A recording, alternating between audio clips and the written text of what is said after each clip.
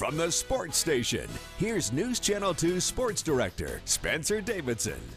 Good evening. Day 3 of the IIHF Women's World Championship here in Utica. Defending champion Team USA back in action after opening their tournament opener on home soil with a 4-0 win over Switzerland on Wednesday for the program's 100th win in the Women's World's all-time. Tonight, the Stars and Stripes with another challenge in Group A against world number 5 Czechia. A goal-scoring barrage from the Americans, who were firing on all cylinders. The defending champs improved to 2-0 in the preliminary round with a dominant 6-0 win.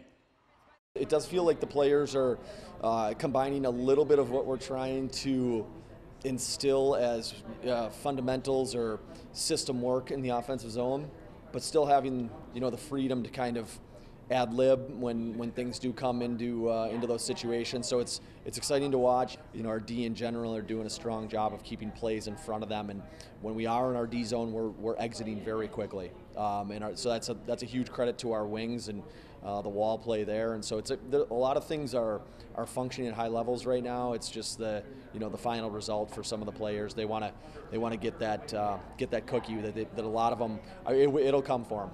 It's definitely pretty awesome to be able to do that. So much of it came from my teammates, but just glad to be able to contribute anyway to this team.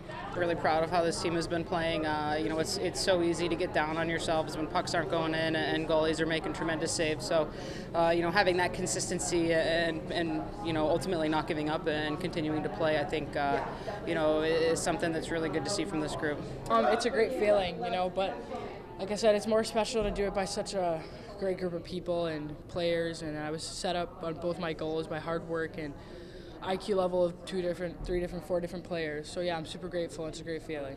We were excellent. I mean, we bared down, we faced some adversity, but we didn't take a step back. We just hunted, battled, and we wanted it, and we proved that. I got to the net hard, and like I said, we battled, and we didn't let some of the calls set us back or anything. We killed all the penalties and we got the job done. It was very inspiring.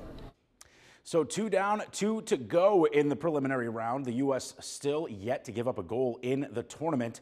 Quick turnaround here, though, as the defending gold medalists are right back at it tomorrow night at 7, taking on Finland at the Odd before the big group stage finale against rival Canada on Monday.